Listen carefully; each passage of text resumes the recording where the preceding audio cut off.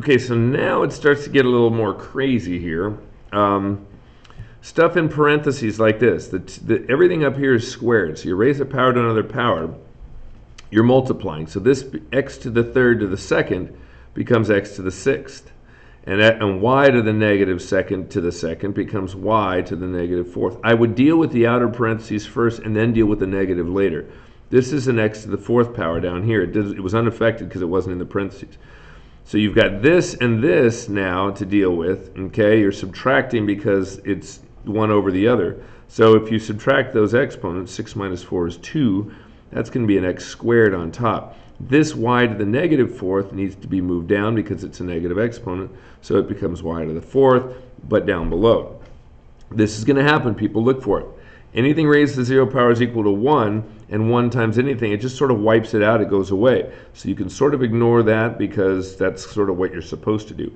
Then I would deal with this, okay? Now, because the parentheses around everything, you can first simplify all that stuff and then raise to the power of 2, because that's, I don't know, it's less stuff to deal with.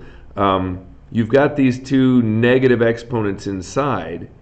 If you move the 4 up, there's more of these, so they're going to cancel all of those.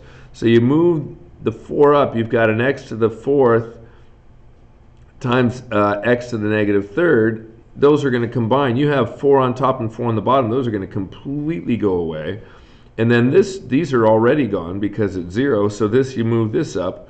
Now you've got z to the positive first on top, but don't forget, everything is still raised to the second power. So it's just, you need to be organized. If you're not organized, you need to get organized to be able to do this, because we've accounted for the y's, they're gone. We've moved this up, but we still need to combine them. But it's a 4 minus 3, so that's easy. It's x. And this is just z. So let me clean a little bit up here. I've got x to the first and z to the first, all raised to the second power.